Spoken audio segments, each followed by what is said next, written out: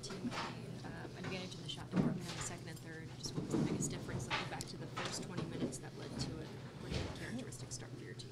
Yeah, just uncharacteristic and, yeah, just an unfortunate start. I mean, the same thing happened here last year, coming in here, and they just took it to us right away. And we get, when you give up 3 goals and then 4, like, that's too hard to come back from. But we're close and had some chances. But when you're behind 3 or 4 nothing, like that's you're putting yourself in a terrible spot. What can you say of the no quit mentality that your team did display in that third period?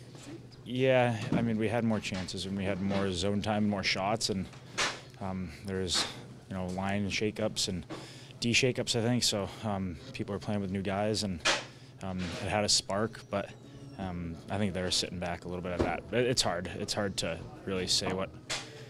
It's just all about that start for us. We got to change that. Obviously, you're missing some big pieces, but 5-4-1 after 10 games. How would you assess where the team is now at the 10-game mark?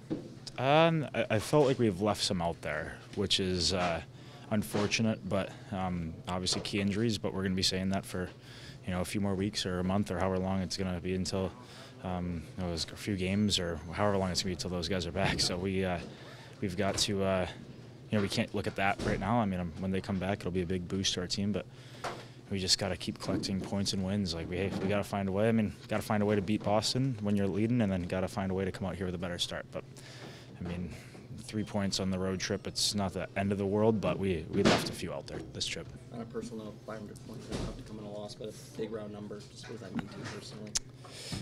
It doesn't mean much today, to be quite honest, but I've played with a lot of great players, so I'm lucky. Thank you. Thanks, Matthew. Thanks, Rich.